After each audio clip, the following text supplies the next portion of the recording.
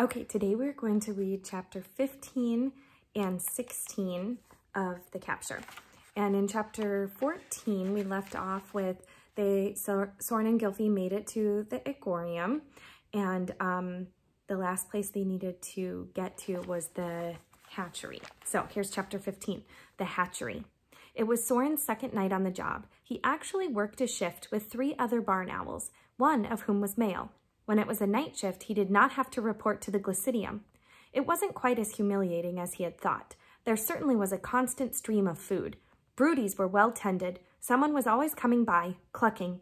How about a nice fat worm, just flown in from Tyto, a bit of snake, a vole, red squirrel? No, the eating was definitely good in the hatchery. Gylfi did manage to get herself in as a moss tender, and if their shifts coincided, there was plenty of time to talk, as Gylfi made extra trips to tuck moss and bits of fluff into Soren's nest. Soren had 4 eggs in his nest, which seemed a tad crammed. He thought mostly there were 2 or 3 eggs to a barn owl's nest. But then again, what did he know? Just as he was beginning to think on this, the second night, that it wasn't so bad, the barn owl on the nest next to him spoke in that empty, moon-blinked voice. "Crack alert! Crack alert! Egg tooth visible!" 2 barred owls came hustling over. Soren felt his gizzard twinge with excitement. He leaned out of his nest to take a peek. The egg was giving those familiar shudders, just like Eglantine's egg had, which now seemed so long ago. But no one seemed at all excited. No one was gasping with joy, saying, "It's coming, it's coming!" The egg was rocking now. Soren could see the little hole and the egg tooth, pale and glistening, poking out. "All right," said the first barred owl in a cool voice. "Enough with that egg tooth. Let's crack it." And with that, the 2 barred owls gave solid thwacks with their talons. The egg split. Then one of the barred owls hooked the slimy white blob with its talon and firmly pulled it out while the other one turned the shell up. "Bottoms up," the owl said crisply, and she dumped out the hatchling. Soren was so shocked he could barely breathe. No one exclaimed, "It's a girl!" No one said, "Adorable," or "enchanting." No one said anything except, "Number 4012. The other barred owl nodded in response. "So we're into the 400 sequence with the barn owls now." "Yes, what an accomplishment," sighed the one who had numbered this little owlet. Soren felt a rage. Accomplishment? This was the most horrid, despicable thing he had ever witnessed. A coldness that began in his gizzard seemed to creep through Soren from his new tall feathers up to his wingtips and down to his talons. He realized that he would rather see this little owl dead than alive in St. Aggie's. They had to get out. He and Gylfi had to get out. They must learn to fly. Where was Gylfi? She was on this shift. He wished she could come by and see this. He craned his head about, but there was no sign of the little elf owl. It was the stillest time of the moonless night, and on break, Gylfi had stepped into a large crack in the rock, perfect for hiding an elf owl. She was watching Hortense. Hortense had proven herself to be such an exceptional broodie that she had been given a big nest on a large outcropping of stone somewhat away from the others, where there was more room. She had become very adept at spreading herself over several eggs at a time. It was a change in shift for moss tenders in Gylfi's area, so it would be a while before any came by. And now the spotted owl, who was indeed large for an owl her age, was doing something rather odd. She had actually stepped off her nest, and it appeared to Gylfi as if she were trying to dislodge an egg from the nest. Gylfi blinked and blinked again. Gylfi nearly gasped out loud as she saw 12-8 gently roll the egg to the edge of the stone cropping. Then, out of the blackness of this moonless night, there appeared a spot of dazzling white, just a spot like a tiny moon floating in the darkness, a tiny feathered moon. Gylfi's eyes widened. It was the head of a bald eagle. She had seen them in the desert. This one was huge and had a wingspan that was immense. It alighted on the ledge and silently picked up the egg in its talons. Not a word was exchanged. Indeed, the only thing that Gylfi heard was a soft sigh in the night as 12-8 climbed back on her nest. Gylfi and Soren finally met up at dawn when they were both due to go off their shifts. They each were so eager to talk about their experiences that they began to argue as to who would go first. Finally, Gylfi hissed her news. 12-8, she's an infiltrator. What? Soren was stunned. His beak dropped open. The story of the horrific hatching seemed like nothing compared to this. A spy, Gylfie said in a throaty voice. Wait, are we talking about the same owl? Hortense? Number 12-8? She's no more than 12-8, then I'm 25-2, or you're... What's your number? I keep forgetting. 12-1, Soren said dimly. Hush, here she comes now. Hortense walked by and then stopped. I hear, number 12-1, that you are doing an admirable job as a broody. It is the most rewarding work. Each little egg that I bring to hatching makes me feel satisfied in a most humble way. Thank you, 12-8, Soren replied numbly. Then the spotted owl turned to Gylfie. And I understand that you are an excellent moss tender. You too might advance to become a broody for small eggs. I am sure you shall find complete fulfillment in this task. Gylfie nodded mutely. What an actress. For the next 2 nights, Soren and Gylfie argued about how they would confront Hortense. I think we should just go up to her when she's alone, Gylfie said, and we say, Hortense, it has come to our attention. What do you mean, come to our attention? You spied on her, Gylfie. That could make her nervous. The come to our attention bit. She might think a lot of owls have seen her. You're right. Why do we have to confront her at all? Well, why? Well, what if she's part of something here? What if there are 20 Hortenses in St. Aggie's? What if there is some hidden network of disgruntled, unmoon-blinked owls? Maybe they're planning a revolution. What's a revolution? Soren asked, and Gylfie blinked. It's kind of like war, but the sides aren't exactly equal. It's like the little fellows rising up against the big baddies, Gylfie said. Oh, said Soren. Look, Gylfie said, we have to make friends, real friends, with Hortense. Her nest is in the highest place in St. Aggie's. That's where we're going to leave from. Gylfie paused and walked right under Soren's beak. Look down at me, Soren. What? Soren, we've got to learn how to fly. Now. Chapter 16. Hortense's story. But first, they had to talk to Hortense. It was not, of course, just a question of picking the right moment, but the right words. The moment was easy enough.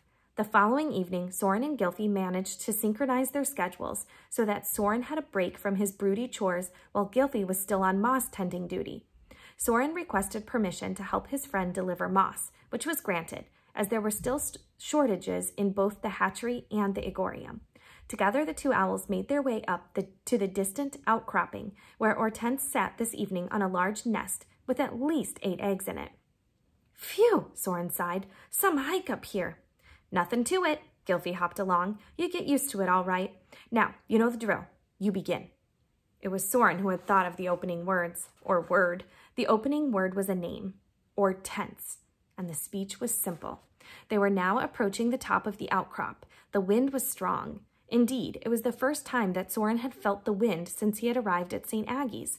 Silvery dark clouds raced against the sky.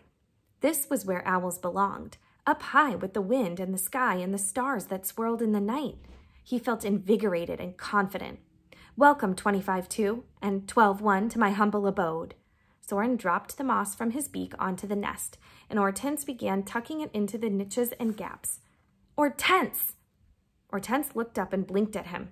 Her yellow eyes thickened with the moon-blink gaze. Hortense, this is not humble. This is where owls belong. High, near the wind, near the sky, close to the heartbeat of the night.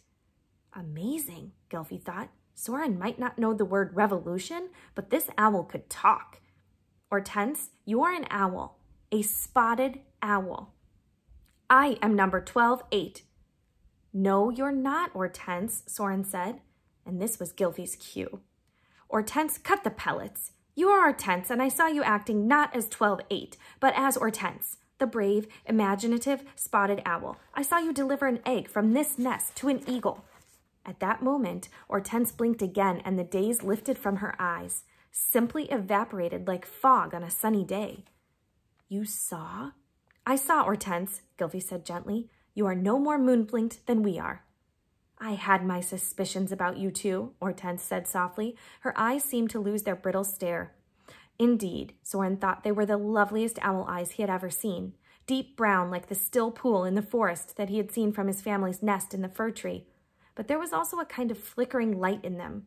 Speckles of white dotted the crown of her head, and her entire body seemed dappled in shades of amber and brown, shot through with spots of white like blurry stars. We never suspected you, Soren added quickly. That is, until Gylfie saw you that night. Are there any other owls here that are un-moon-blinked? Gylfie asked. We're the only 3, I think. How did you get here? How did you resist moon-blinking? It's a long story how I got here, and as to how I resisted moon-blinking, well, I'm not sure. You see, where I come from, there is a stream, and the flecks that they pick from pellets run heavily in that stream. What are the flecks? Gylfie asked. I'm not sure of that either. They can be found in rocks and soil and water. They seem to occur everywhere, but in our part of the kingdom of Ambala, there is a large deposit that runs through the creeks and rivers. It is both a blessing and a curse. Some of us have unusual powers because of the flecks, we think, but for others, it disrupts their navigational abilities to fly true courses. I had a grandmother who eventually lost her wits entirely, but before that, she hatched my father, who could see through rock. What? Impossible! No, it's true. Yet my brother went blind at an early age, so one never knew how it might affect them. I think in my case, it perhaps made me resistant to moon blinking, but that doesn't explain how I got here. It was no accident. I chose to come. You chose to come? Gylfie and Soren both gasped. I told you it's a long story. I'm on break, Soren said. And they're short on monitors. I won't be missed, Gylfie added. Well, first of all, I am much older than I appear. I am a fully mature owl. What? Soren and Gylfie both said with complete disbelief. Yes, it's true. I hatched almost 4 years ago. 4 years ago, Soren said. Yes, indeed, but perhaps one of the effects of the flecks on me was that I was always small. Small as an owlet, and never really grew to be much bigger than owlet size. My feathers were delayed coming in, and, of course, I have further delayed them. At this point, Hortense stuck her beak into the nest and pulled out a lovely brown and white spotted owl feather. Is that from a molt? Soren asked. He had molted when he had shed his first down.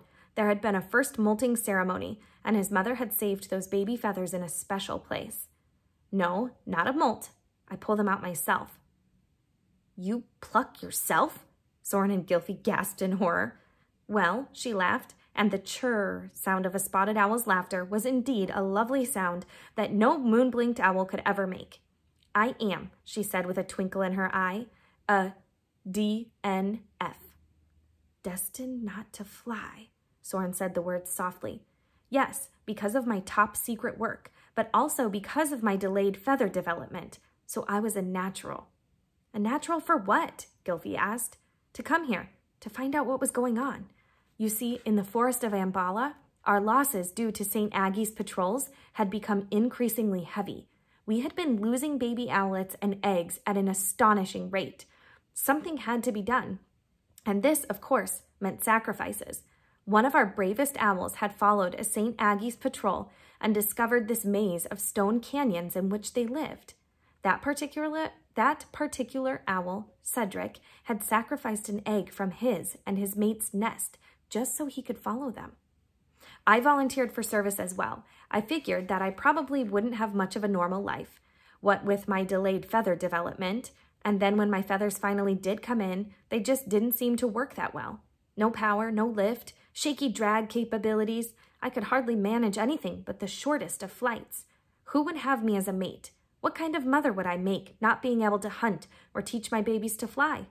How should I put it? I was bound to be one of those odd single owls, always dependent on relatives' charity, given the wormy, maggoty down-the-trunk hollow. I hated the idea of being the pathetic, dependent owl, the one the owlets were always forced to visit.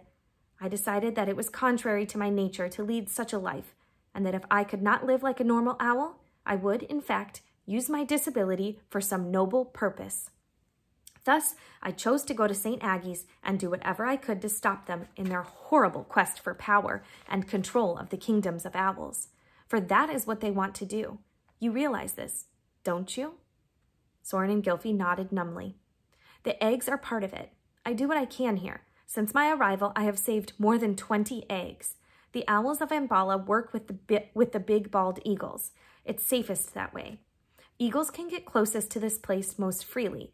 Rock crevices are the natural nesting places for many eagles, so they know the territory. The eagle is the one bird that really strikes fear into the gizzard of these owls. That scar on Skench's wing, that was the talon work of an eagle. But how did you get here if you can't fly long distances? Soren asked. Halo, H-A-L-O, Hortense replied. Halo, Gylfi and Soren both said at once. High altitude, low opening situation. You see, you wait for a day with thick cloud cover. I had plucked myself to owlet status. Soren winced.